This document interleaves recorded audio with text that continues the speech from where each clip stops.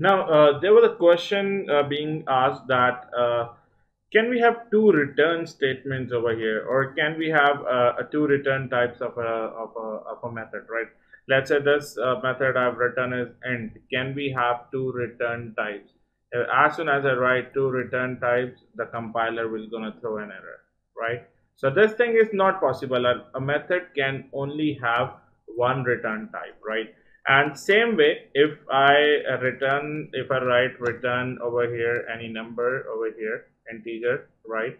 And if I again type return over here, then again this will be treated as a unreachable code. If you see over here, unreachable code. So there has to be only one return statement over here. You cannot write two return statements, and the method cannot have two return types.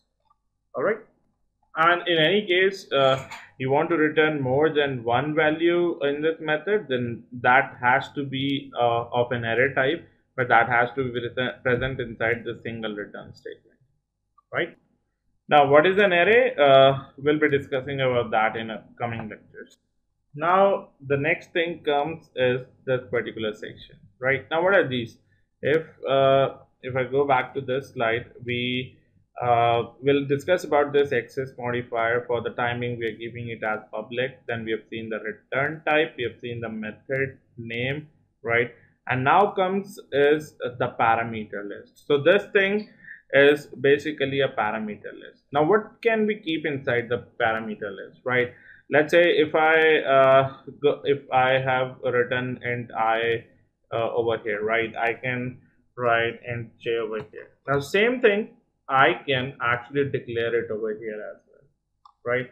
Declare in the sense I can write int k, I can write string a, I can write char c, I can write float f, boolean v.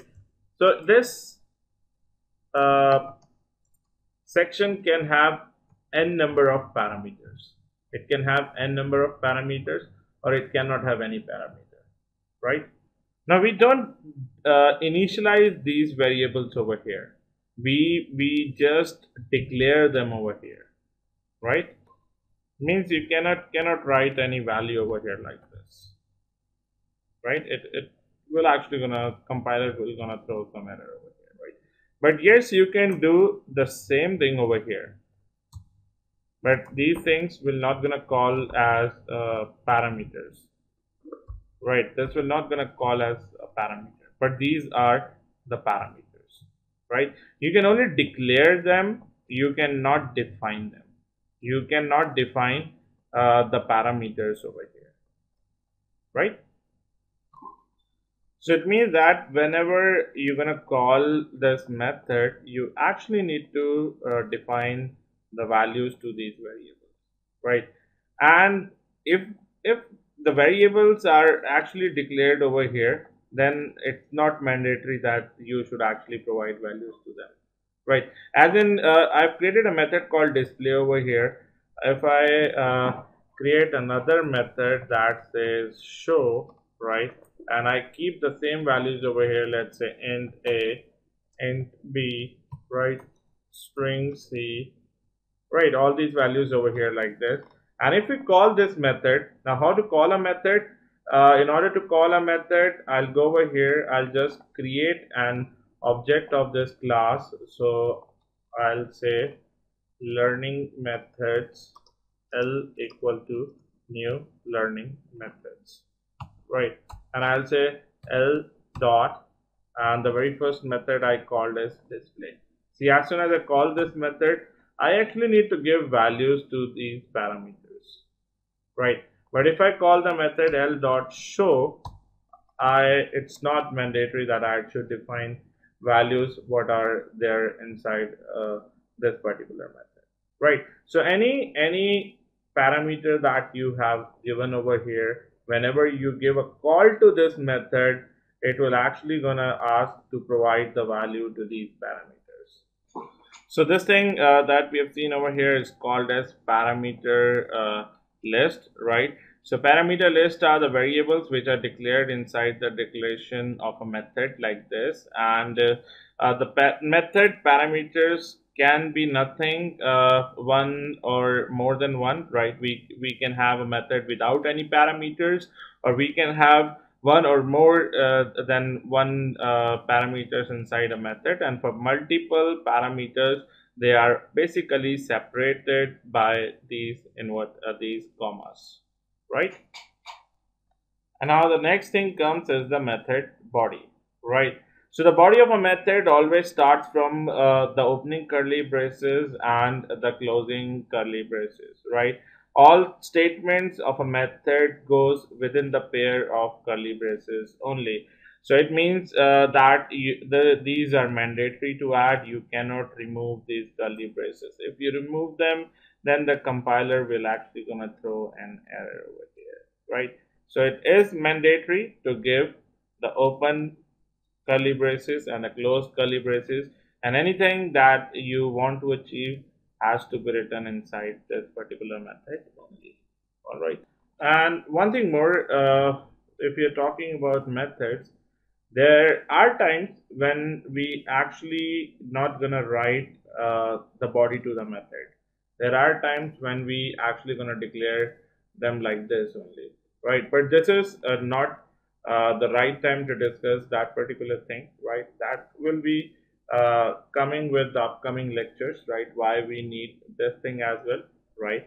So, but for the timing, it's important, it's mandatory that in a class we need to have a method with a body, right? This is a body of a method, right? And same way, execution of the method, it either stops with a return statement or the closing curly braces. Now, before we proceed further, we first actually should see how to call a method in a class, right? Now, whenever we are calling a method in a class, right, there is a main method, right? Here all the execution happens, right? So I'll just remove all these things. And we know that if we need to call anything from a class, we first need to create a copy of that class, right? So we cannot direct call these methods. We will be creating a copy of that class, and from that copy instance, we'll gonna call the methods from this class. Now, in order to do this, I first need to create an object of this class, right? By saying learning methods learn equal to new learning methods, like this, right? And then I'll use this reference variable. This is basically a reference variable, and this is an object, right? So I'll be using this reference variable, and I'll be will call the dot operator, and we should be able to access all the methods and the data members that are there inside this class, right? So you can see the data members are the variables and the methods, right? And if you want to call any method that you have created inside this class will actually gonna show you as soon as you type, as soon as you call the dot operator, right? You'll see the class name against your method name. So if you want to call the method show, you can directly call this method like. And same way I can say learn dot and the second method, right? Now basically what I'm doing, I'm not calling the method from this class. I'm actually calling the method from this object, right? So this is basically a copy of this class. As soon as you create an object, it holds all the methods inside this object, and then we can call the method by the reference of this object, right? So this reference is actually holding this object, right? Wherever this object is stored inside the memory, this reference is actually holding this object and actually calling these methods from the object itself.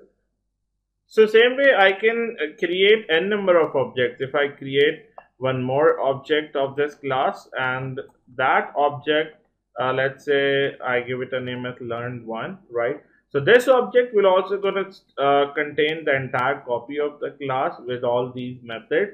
So same way I can say learn one dot show. I can again call all the methods from this class. Now this will be a separate object that is allocated to a memory. And this show method is actually called by this object, and this show method is called by a different object.